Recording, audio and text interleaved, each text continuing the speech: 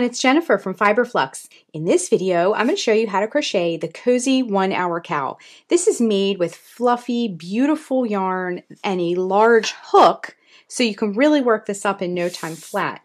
This is perfect if you need something extra cozy or you need to come up with a gift very quickly. The finished cowl measures about 14 inches tall and about 32 inches in circumference. We're going to be making this in the round and working from the bottom up. And this seriously takes no more than an hour to make. And you can make it a little shorter if you want to, but I wanted to make mine extra generously sized and cozy for the season. And it just has a really soft touch and just a lot of loftiness, and it's very cuddly to wear. So let's get started. For this project, you'll need a tapestry needle, a pair of scissors. We're going to be using a 10mm crochet hook. Now, as a side note, depending on the manufacturer, they may call this an N or a P hook. This one happens to be an N/P. I wouldn't worry so much about the lettering because it changes from manufacturer to manufacturer, but just look for the 10mm crochet hook. Now, for our yarn, we're going to be using some super bulky yarn. And you can really use any super bulky yarn you like. I'm going to be using 156 yards of super bulky yarn. I'm going to be using a yarn called Chill by Sugar Bush. And each one of these is 52 yards, but you need a total of about 156 yards.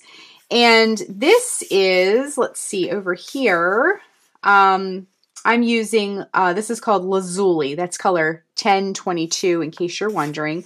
This is really soft. It's kind of like roving and has a nice feel to it. But really you can use any super bulky yarn you like. So let's get started.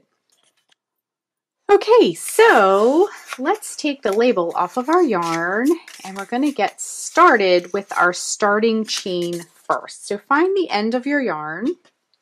And then what we're going to do is put a slip knot on our hook. So to make a slip knot, you want to create a tail, wrap the yarn around your fingers to make a loop, bring the yarn behind the loop, reach in with your hook, bring up the loop, and tighten. So our particular cowl has a starting chain of 60. Now, if you want to make your cowl a little bit narrower or very, very wide, you can change that starting chain number. It is a multiple of 3 plus 4. So just know when you're making your starting chain, you can do 3 plus 3 plus 3 plus 3 plus 3 and so forth until you get the circumference that you need, and then add 4 more chains onto the end of that. Okay, so let's get started with our starting chain. So I'm just going to grab a little bit of yarn here. Okay. So to make a chain, wrap yarn around hook and bring it through the loop. That's 1, 2, 3, 4, 5, 6, 7, 8, 9, 10, 11, 12, 56, 57, 58, 59, and 60. So now what we're going to do is create the circumference of the cowl. So right now we have our starting chain. And I wanted to mention as a side note, if your chain is a little tight, just go up a hook size for the starting chain only. Then you can bump back down to the 10mm for the rest of your project. So what we're going to do is join with a slip knot in the farthest chain from the hook. So the chain all the way back here where we started. But before you do that, what I like to do is kind of run my hand over the chain and make sure nothing is all twisted up, because sometimes it can get a little twisty while you're working. So we're just going to straighten it all out. Now, in that last chain, the chain farthest from our hook, insert the hook into that chain, wrap yarn around hook, bring up a loop. You'll have 2 loops on your hook. Bring that loop through the loop already on your hook, okay? Now this tail we can worry about later, or you can hold it along the edge and weave it in as you go. I'm going to kind of hold it out of the way for now so we can see. So then what we're going to do for row 1 is to chain 4. So that chain will count as both a double crochet and a chain 1. It's going to create the first part of the V of our first V. So 1, 2, whoops, 3, and 4, okay? Then in that first chain, we're going to work a double crochet. So to make a double crochet, wrap yarn around hook, insert it into that chain, bring up a loop. You'll have 3 loops on your hook. Wrap yarn around hook, bring it through the first 2 loops. Wrap yarn around hook, bring it through the last 2 loops. So this is going to be our first V. So those first 3 chains are accounting as a double crochet. Then we have a chain in the middle, which will create the top part of our V, and then that double crochet. So that's the first V of our row. Okay, next what we're going to do is skip 2 chains. So skip 2 chains, 1, 2, and in the next chain, we're going to work another V. So to make a V, work a double crochet into that chain, just like that. And then what we're going to do is chain 1. And then in that same chain, work another double crochet, okay? Just like that. So now we have our next V of our row, or round rather. Okay, so we're just gonna do this all the way around. So skip the next 2 chains, work a V in the next chain. So each V is a double crochet, chain 1, double crochet. And we're basically just going to do this all the way around. Skip the next 2 chains, work your next V. Now, true to its name, the 1 hour cowl, we already have quite a bit of height on this. So you can see that just 1 round is going to give you a ton of height. And we have a large circumference, so it's going to be very large and comfy and cozy. Skip 2 chains, in the next chain, work your next V. So double crochet, chain 1, and double crochet.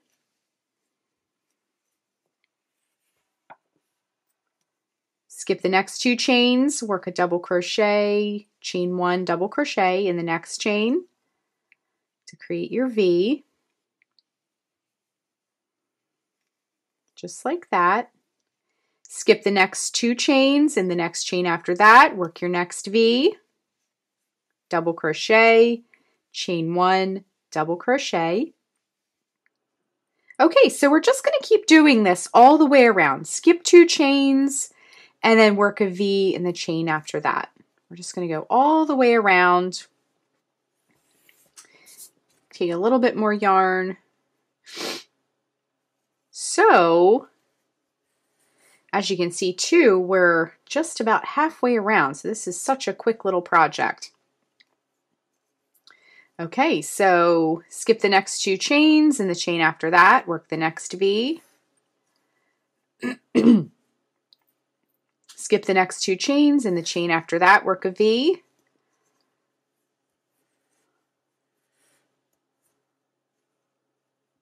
And remember, every V is a double crochet, chain 1, double crochet.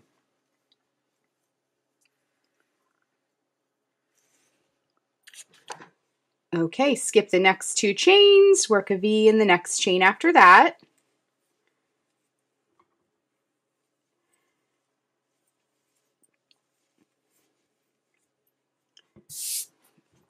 Skip the next 2 chains, work a V in the chain after that. Okay, moving right along. Skip the next 2 chains, work a V in the chain after that. Once you get the sequence established, you can of course skip one ahead to round 2 if you like. But if you want to kind of crochet along with me, that's totally awesome as well. Work a V in the next chain after you've skipped 2. You can see how quickly with this super bulky yarn that we go through it as well. Skip the next 2 chains, work a V in the chain after that. Double crochet, chain 1, double crochet. Skip the next 2 chains, work a double crochet, chain 1, double crochet.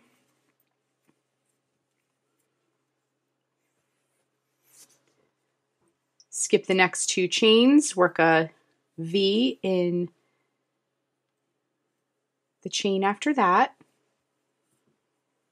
double crochet, chain 1, double crochet, and then you'll have just a chain left.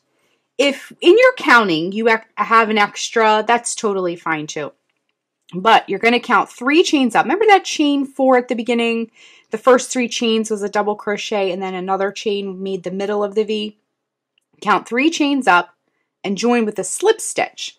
So insert the hook into that 3rd chain up, bring up a loop, bring that loop through the loop already on your hook. And round 1 is complete. So you can see it has a nice circumference. It's very plushy. Okay, so for round 2 is actually easier than round 1 because we're not counting any chains or skipping anything. What we're going to simply do is chain 4. 1, 2, 3, 4. Now again, this counts as a double crochet plus chain 1 because we're going to locate that first V, which is right here. See that first V of our round? And we're going to work just 1 double crochet into the center of that V. In the written pattern, I call that the chain 1 space because when we make a chain, it creates a little space in the center of that V. So next, we're going to hop over to the next V, which is right here. And we're going to work into the center of that V and work a V into the V, okay? So work a double crochet, whoops, chain 1, double crochet.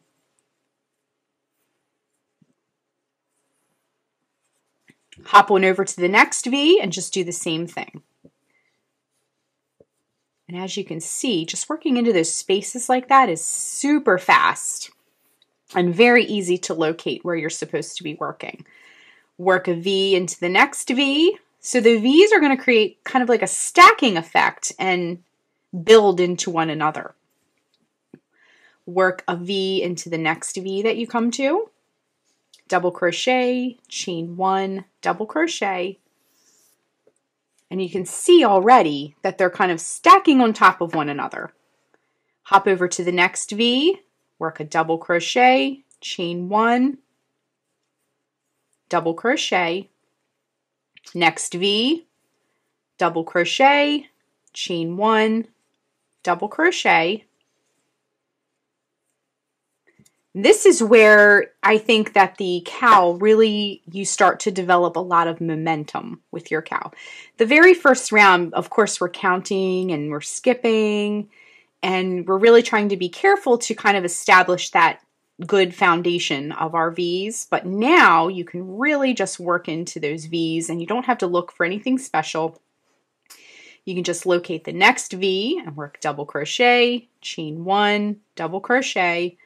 I always find that round 2 and beyond goes lightning fast for this pattern. Double crochet, chain 1, double crochet. Next V, double crochet, chain 1, get a little bit more yarn, and double crochet. Next V, double crochet, chain 1, double crochet. Next V, we are so close to the end of this round. Double crochet, chain 1, double crochet. And as you can see, it only took a few minutes to complete one round. And also I wanted to point out that we're just on round 2 and we already have a couple inches of height. So I love these bulky projects. They're so warm in the winter. They make wonderful gifts and you can really just zip through a couple of them, even in one sitting. You just pop in a movie and just get a few done. Double crochet, chain 1, double crochet,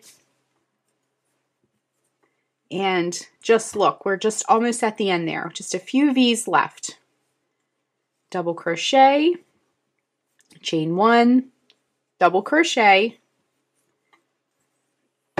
Now some of you who are super duper fast at crochet might be even able to do this under an hour, but I think an hour is a good estimate. Okay, last V, double crochet, chain 1, double crochet. And now we're at the beginning. So once again, like we did before, we're going to close the round by counting 1, 2, 3 chains up, insert the hook into that 3rd chain up, bring up a loop, bring that loop through the loop already on our hook, okay? Now, to continue, you can kind of see where we're at here. To continue, we are just going to be repeating round 2 over and over and over for the rest of our project. So if you need to see round 2 again to kind of get started with the round, just back up the video a little bit and you can see this all over again until you're ready to kind of depart and work on it from memory. Now, I'm going to continue with row 2 over and over and over, and when I get to the top of my cowl, we'll rejoin and I'll show you how to finish everything off, and we're going to weave in these ends next. So stay tuned for that. Okay, I'm just working that very last V of the round. Double crochet, chain 1, double crochet. And then we're going to do the same thing we've done and count 1, 2, 3 chains up, join with a slip stitch to close the round. So as you can see, my cowl has grown quite a bit. It is a wonderful size. It's nice and tall and wide and super cozy. So to finish up, all we're going to do is grab our scissors and snip the yarn.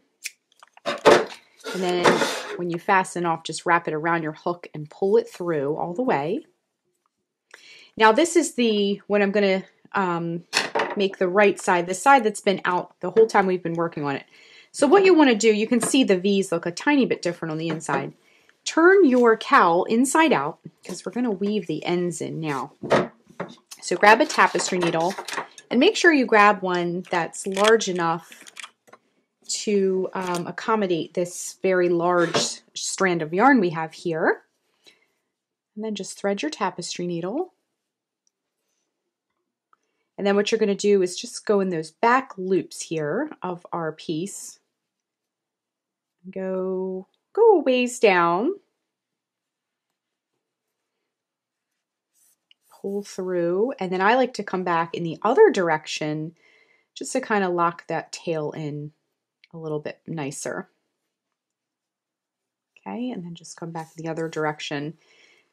Take your scissors and you can go ahead and snip that tail. Anywhere else where you may have tails, go ahead and weave those in. Now, as you can see here, where I joined a new ball of yarn, and on this side where I joined a new ball of yarn, see, I remember at the beginning I had 3 balls of yarn, so you can see 1 ball of yarn, 2 balls of yarn, 3 balls of yarn. They weren't very large yardage-wise to begin with, but because of their bulk, there wasn't much on there.